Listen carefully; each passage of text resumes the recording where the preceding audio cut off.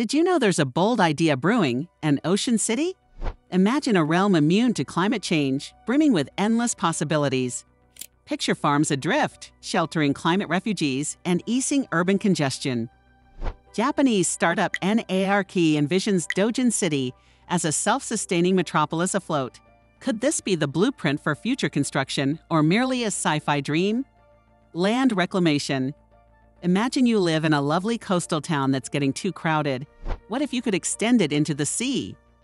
That's what land reclamation is, adding rock, sand, and clay to create more land.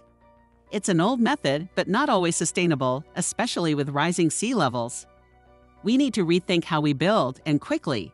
It's scary, but also a chance to adapt in our lifetime, expanding from land to sea.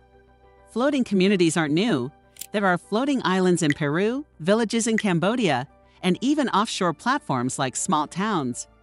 Floating cities. These ideas are growing larger. The United Nations supports a South Korean plan to create floating platforms near Busan. Saudi Arabia has suggested Oxagon, a floating city, as part of its NEOM project. And a Japanese startup aims to push the boundaries even more. Dogen City. It's huge, about 1.58 kilometers wide and roughly 4 kilometers around, covering 390 acres. This initial section can house 40,000 folks, acting like its own city but feeling more like a village. The plan: the circular structure will include public housing, medical centers, food production, and even spacecraft launch sites. Floating structures in the bay can be changed to suit different needs. The outer ring acts as a shield against tsunamis, protecting the inner developments.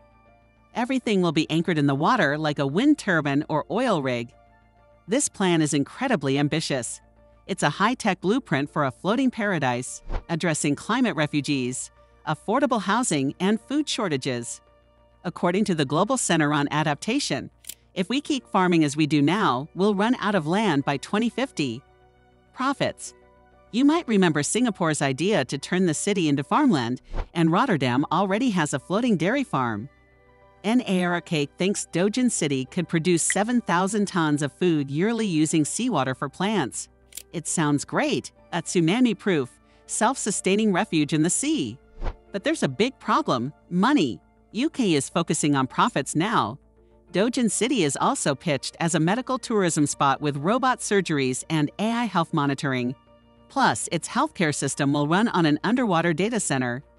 Floating cities are becoming a thing, especially with rising sea levels threatening coastal cities.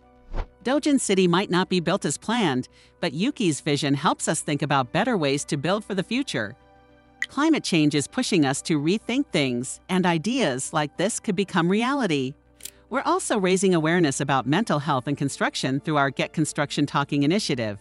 Check out our channel for more, and subscribe to Supreme Projects to stay updated on construction trends.